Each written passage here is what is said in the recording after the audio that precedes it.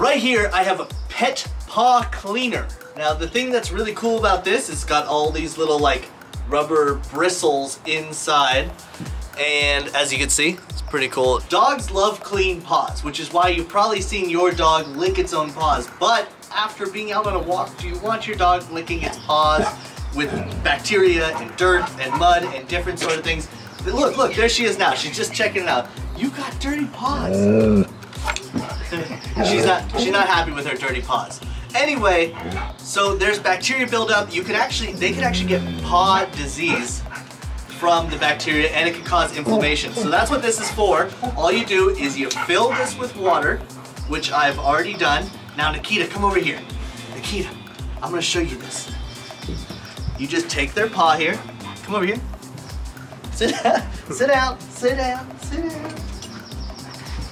Sit. She sees a squirrel out there. There we go. Okay, sit. Okay, so now we're gonna take her paws, her big old paws. Look at this. You just stick it in, pull it out, stick it in, pull it out. It doesn't hurt them. Sorry. Doesn't hurt them. Let's try this again. So you take their paws here and you just dip them right in. They actually like it. It's like a massage for them. It cleans their paws really easily. You just dip it in and out. The water's in here, so it cleans it. And as you can see, her paw's a little wet, but it catches all the dirt in here. Now the cool thing is, after you do that, if you want to, you could pull the top part off, and this is actually a really soft brush that I can go ahead, clean it all off, and look at how much hair, how much fur, or hair, depending on what kind of breed your dog is, comes off on this brush. So it has two different uses for that. Now, if you want to clean it, you just quickly empty out the water. Let me make sure there's no one here.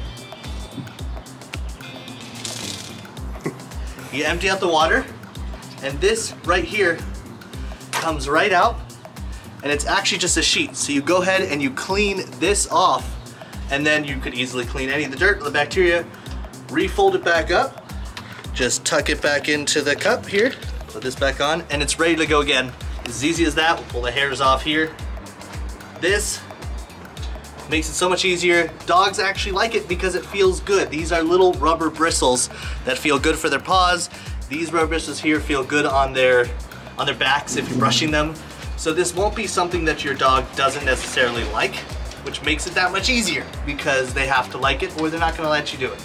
But regardless of all that, I highly suggest this product. So if you wanna see this product and other products we reviewed, make sure to go check out our site, splooshy.com.